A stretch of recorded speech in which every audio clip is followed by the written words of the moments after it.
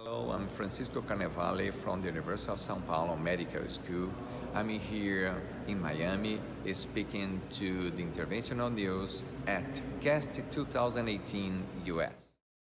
Prostate artery embolization is ready for prime time, in my opinion, because we have done this procedure for the last 10 years, and right now several centers all over the world have started to do the procedure, getting very good results that are better than medication offered to this group of patients with lower urinary tract symptoms because of BPH, and also similar to results obtained by different kinds of surgeries.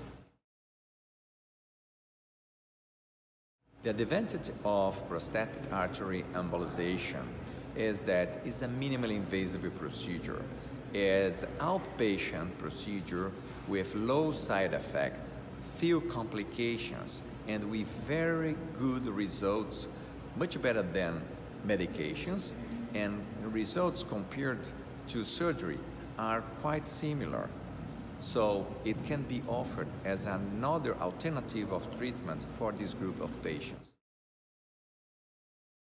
At GEST 2018 US, we had the opportunity to discuss with different physicians the importance of the recognition of prostate embolization by different national regulatory institutions, like we got in 2016 by the Federal Council of Medicine in Brazil, and now, last month, by the NICE in the United Kingdom, that they recognized and recommended prostate artery embolization as an alternative of treatment for patients suffering due to benign prostate enlargement. The recognition by the UK regulatory NICE is a huge development in the field of embolization, mainly for prostate artery embolization.